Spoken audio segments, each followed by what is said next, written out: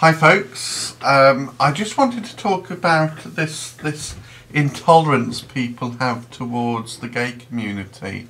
When I was at primary school, as a lot of people start off their education, in America I believe it's called elementary school, but we were always taught about the creation stories in the Bible, Genesis, etc., and how God made Adam and Eve, and he made the planet and found it all very good, which is a beautiful story, and at the time I'm sure it served a very good purpose. But when I got to secondary school, I was basically told everything that I was taught in the primary school was just for the ease of understanding the concepts of creation. So now, my question at the time was, if that was a lie in the Bible, in the Old Testament, what else could possibly be a lie? So when I hear all this BS about, you know, God made Adam and Eve and not Steve and Steve and all this crap, it really makes my blood boil. Because, you know, it's established how the earth was created by science.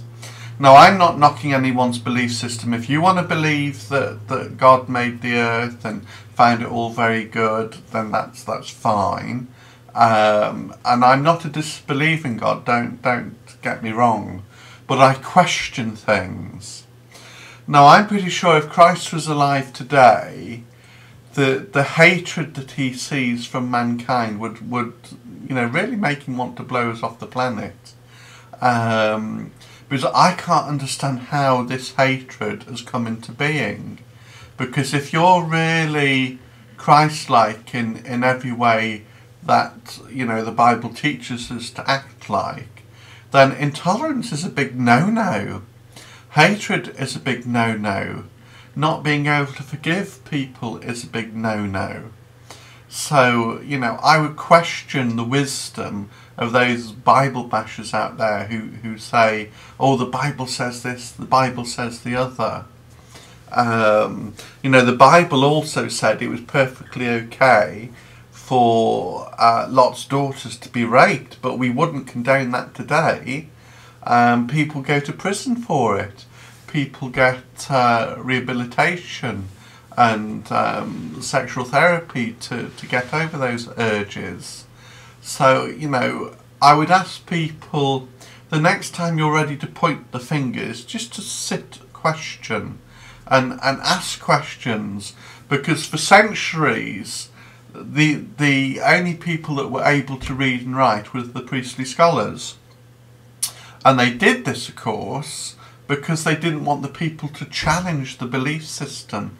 Because if you have a society that follows you around like sheep and believes every word that you say, then of course no one's going to question it. Of course no one's going to put their hand up and say, oh, but Father, you're wrong, or Vicar, you're wrong. This is what it really means. So it's not wrong to question these things, because all the biblical interpretations were written by mankind to suit someone else's opinions. Now remember, because before St. Augustine wrote his rule, he was the worst, you know, slap on the face of the planet. He would sleep with anything and anyone, and then he wrote his rule and said, oh no, it's not right, you shouldn't do this, you shouldn't do that.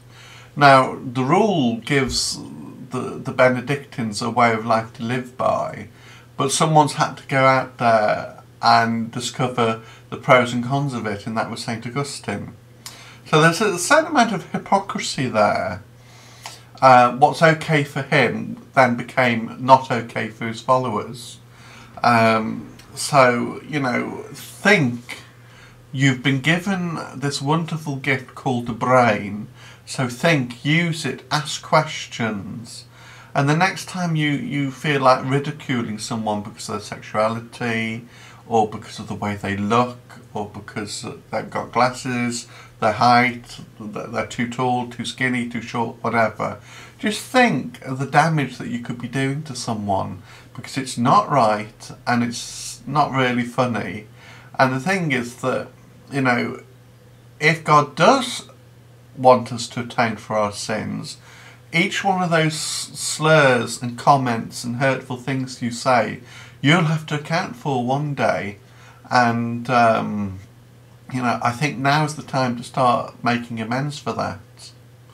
Okay? Now, I don't want this to be a preachy thing, but I just want people to kind of think before they cast the next insult at someone.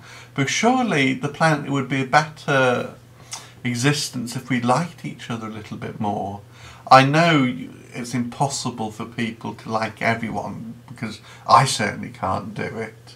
But, you know, I don't judge people. I remember going to a party once years ago with a friend, and this friend said to me, "Oh, that guy over there, he's a miserable looking bugger, not even a smile on his face." And I turned round to that friend of mine at the time and said, "Do you not think he might have an illness? Maybe he's got Bell's palsy, where his face actually can't smile." And, you know, during the course of the evening, we went over and spoke to the guy, and true enough, he did have Bell's palsy.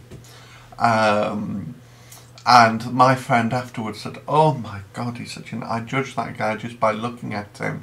I feel so bad." And I said, "Well, you know, it's okay to feel bad because you're learning from the lesson, but just, you know, use that lesson and not be so quick to judge people." Okay? Have a good day, people.